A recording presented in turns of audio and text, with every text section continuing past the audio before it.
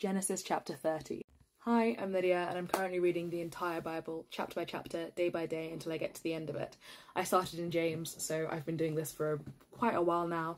Feel free to drop in here, there, or anywhere. It's like 6 books now, I think. So we're cooking with gas. But yeah, let's get into it. Genesis chapter 30. I usually have more of a spiel, but I forgot it. So here we go.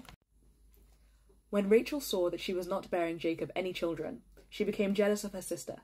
So she said to Jacob, "Give me children or I'll die." Very dramatic.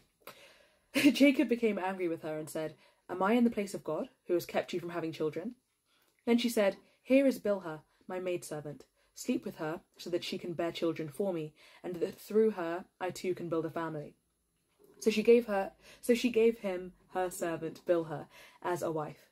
Jacob slept with her, and she became pregnant and bore him a son. Then Rachel said, "God has vindicated me. He has listened to my plea and given me a son." Because of this, she named him Dan. Rachel's servant Bilhah conceived again and bore Jacob a second son. Then Rachel said, "I have had a great struggle with my sister, and I have won." So she named him Naphtali. When Leah saw that she had stopped having children, she took her maidservant Zilpah and gave her to Jacob as his wife. Leah's servant Zilpah bore Jacob a son. Then Leah said, "What good fortune!" So she named him Gad. Leah's servant Zilpah bore Jacob a second son. Then Leah said, "How happy I am!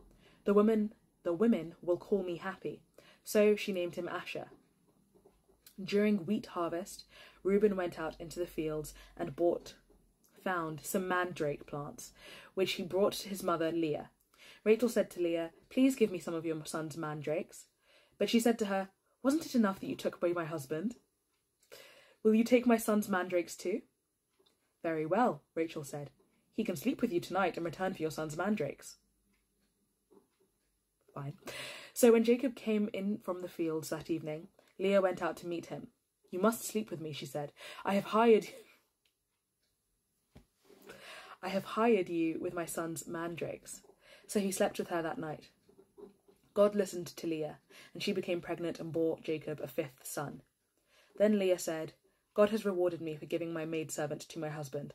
So she named him Issachar. Leah conceived again and bore Jacob a sixth son. Then Leah said, "God has presented me with a precious gift. This time my husband will treat me with honour, because I have borne him 6 sons." So she named him Zebulun. Sometime later she gave birth to a daughter and named her Dinah. Then God remembered Rachel. He listened to her and opened her womb. She became pregnant and gave birth to a son and said, "God has taken away my disgrace." She named him Joseph and said, "May the Lord add to me another son." Jacob's flocks increase. After Rachel gave birth to Jacob. After Rachel gave birth to Joseph, Jacob said to Laban, "Send me on my way so I can go back to my own homeland. Give me my wives and children, for whom I have served you, and I will be on my way. You know how much work I have done for you." But Laban said to him, "If I have found favour in your eyes, please stay. I have learned by divination that the Lord has blessed me because of you." He added, "Name your wages and I will pay them." Jacob said to him, "You know how I have worked for you and how your livestock has fared under my care. The little you had before I came has greatly increased, and the Lord has blessed you wherever I have been. But now, when may I do something for my own household?" "What shall I give you?" he asked. "Don't give me anything," Jacob replied. "But if you will do this one thing for me, I will go on tending your flocks and watching over them.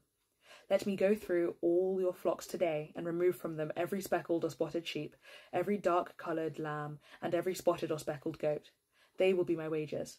And my honesty will testify for me in the future, whenever you check on the wages you have paid me. Any goat in my possession that is not speckled or spotted, or any lamb that is not dark-coloured, will be considered stolen." "Agreed," said Laban. "Let it be as you have said."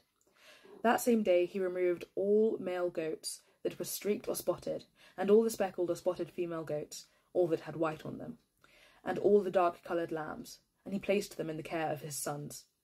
Then he put a 3-day journey between himself and Jacob, while Jacob continued to tend the rest of Laban's flocks.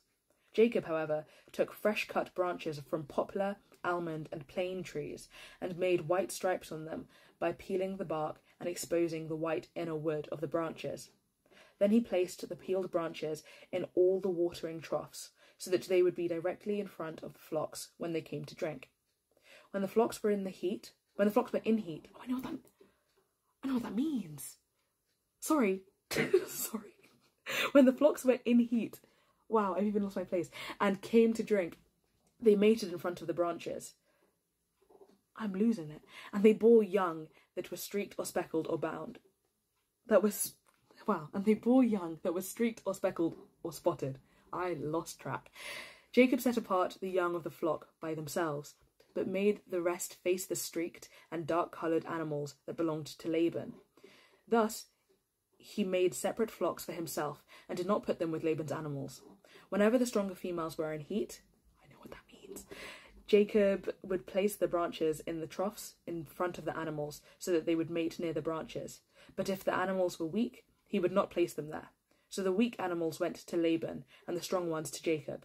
In this way the man grew exceedingly prosperous, and came to own large flocks, and maidservants, and menservants, and camels and donkeys.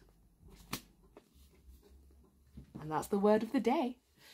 So, minor side note, in heat, the reason why I got so excited, maybe I shouldn't have been so excited, but I found out that a year ago, I found out that dogs get their period. Which makes sense, but I hate it.